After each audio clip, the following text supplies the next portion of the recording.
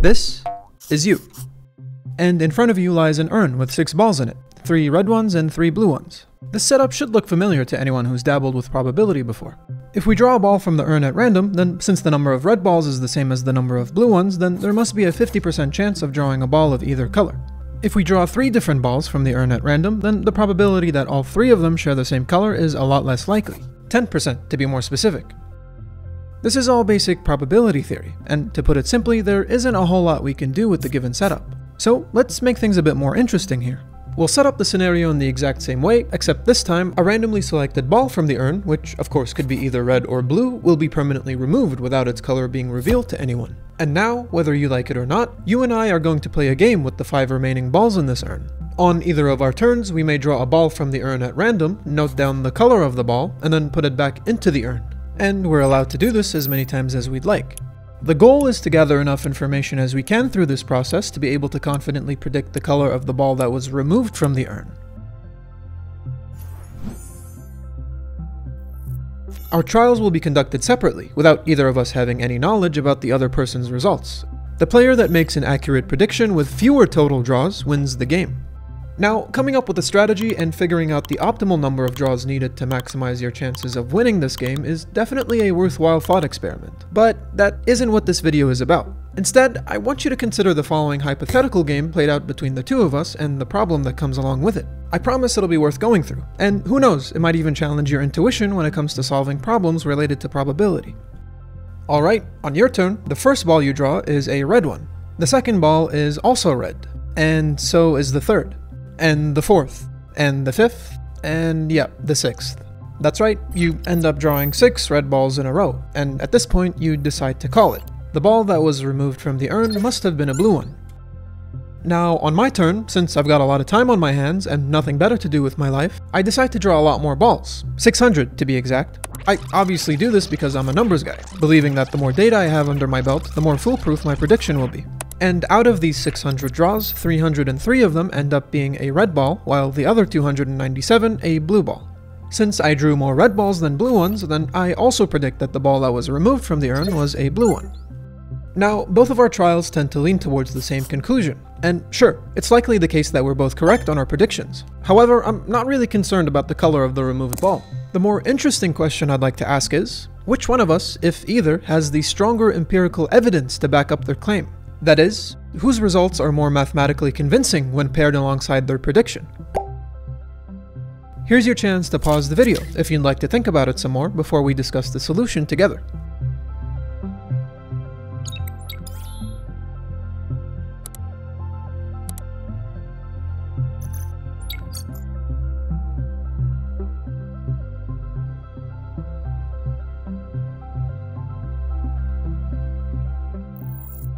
Okay, before we do anything rigorous, let's get a few details out of the way first. Right off the bat, we know that the removed ball could be either red or blue, with both possibilities being equally likely. Which means that each of these sample pools has an equal likelihood of being the one that we're drawing from, with one involving 3 red balls and 2 blue ones, and the other involving 2 red balls and 3 blue ones. So, regardless of how many balls we decide to draw from the urn, the smart move would be to base our prediction on the color that appears less often. And that's because this discrepancy hints at which sample pool we're likely drawing from. So yeah, it makes sense that we both ended up guessing blue, since we both drew more red balls than blue ones. Meaning we're both on the right track as far as evidence is concerned. Okay, now let's try to figure out whose data is more convincing between the two of us.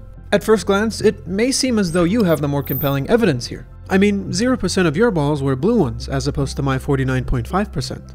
But is this really a fair comparison though? With a small sample size like yours, percentages tend to be more sensitive, often leading to exaggerated or sometimes even misleading results. How about instead we compare our data to the expected number of red and blue balls drawn and see who came closer? If we go with the assumption that the removed ball was a blue one, then roughly 60% of our draws should be red and the remaining 40% blue. Which means that out of 6 draws, the expected count should be about 4 red balls and 2 blue ones. Now, sure, this doesn't exactly align with your data. But the fact that you drew fewer blue balls than expected makes it even more likely that the removed ball was a blue one. So technically, your results exceeded expectations. On the other hand, after drawing 600 balls, we should expect to see about 360 red ones and 240 blue ones. To get a better idea of what's going on, let's take a look at the normal distribution curve for the expected number of blue balls after 600 draws. And again, just as a reminder, this is under the assumption that the removed ball was a blue one. Notice that the mean is centered at 240. This implies that getting anything more than 240 will actually work against the claim that the removed ball was blue. The further we go out, the less plausible our claim becomes. Whereas getting anything less than 240 in the opposite direction will help strengthen the claim that the removed ball was blue. And, well, here's where I ended up, all the way to the right.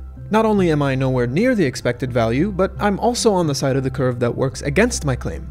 Alright, that should settle it then. You possess the stronger evidence out of the two of us, right? Well, not really. Unfortunately for you, what we just showed isn't conclusive. Even with you drawing no blue balls, and me drawing a lot more blue balls than expected, that's still not enough to prove that your data is better than mine. Which begs the question, how do we even measure the strength of evidence? Well, by definition, evidence is something that provides grounds for deciding whether something is true or not. The stronger the evidence is, the more likely the claim we're trying to prove is true, where the underlying claim in our case is that the removed ball was a blue one. So, in order to assess how strong our evidence is, what we're really trying to figure out is how probable this claim is given the data that was collected by each of us. In other words, for you it would be, what is the probability that the removed ball was blue, given that 6 out of 6 balls drawn were red? And similarly, for me it would be, what is the probability that the removed ball was blue, given that out of 600 balls drawn, 303 were red and 297 were blue? Let's start off with yours first. Notice that we immediately run into an issue if we try to use the formal definition of conditional probability, since, well, we can't determine the probability of drawing 6 red balls without knowing which sample pool we're drawing from. So instead, we'll need to use good old Bayes' theorem, which gives us an out for calculating conditional probabilities like ours. And here we have our equation. Don't worry if this looks intimidating, let's just work through it one piece at a time. We already know that the removed ball is just as likely to be red as it is to be blue, with a 1/2 chance. So these factors just cancel out nicely. And we can simplify whatever's left like so. Now all we need to do is figure out the probability of drawing 6 red balls under each of the 2 possible sample pools. If we know the removed ball was a red one, then the urn we're drawing from must contain 2 red balls and 3 blue ones, meaning the probability of drawing a red ball is equal to 2/5. And so the probability of drawing 6 red balls in a row must be 2/5 to the power of 6. And similarly, if the removed ball was a blue one, then the probability of drawing a red ball is equal to 3/5. And so the probability of drawing 6 red balls in a row must be equal to 3/5 to the power of 6. After plugging everything back in, we can see that the probability that your prediction is correct based on the evidence you gathered comes out to 91.9%. Yep, that's pretty good. Now let's switch over to my end to see how well I did. Just like with your equation, this whole thing simplifies pretty nicely to the following. Okay, now let's take a closer look at these conditional probabilities. This time round, we can just use the binomial distribution to calculate the likelihood of getting 303 red balls and 297 blue ones under both sample pools. And after plugging all this back in, we can see that the probability that my prediction is correct based on the evidence I gathered comes out to 91.9%. Yep, that's not a typo or a coincidence. Our values are identical, and so the evidence on both ends is in fact equally strong. Okay, that's nice and all, and I'm so happy for us, but how is this even possible, given everything we've shown up to this point? Well, before we discuss how our values ended up being identical, let's address the elephant in the room. How on earth did I manage to get such a high value when my ratio of red balls to blue balls was almost exactly split down the middle?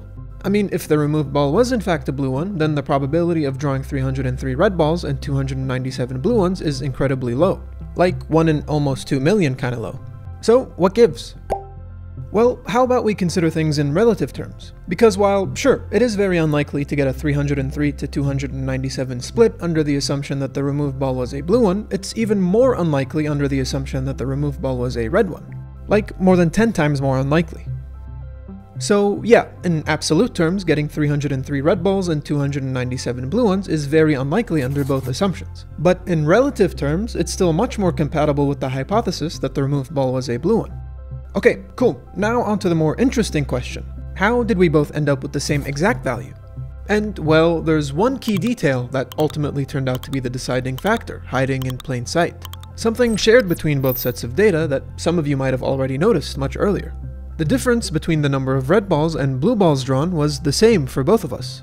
And yeah, that's it. That's all it came down to. Believe it or not, this difference is exactly what the reliability of evidence hinges on, where the larger the difference is, the stronger the evidence. And surprisingly, the number of balls drawn, or the sample size, didn't end up mattering in the end. But why is that? How can so many of my draws just go to waste without adding anything of value? Well, to see why this difference makes all the difference, no pun intended, we need to understand why everything else is irrelevant. See, this difference is what's called the signal strength, which is just the fancy term for the effective count within a set of data points, meaning it's the only thing that needs to be considered when analyzing the strength of data.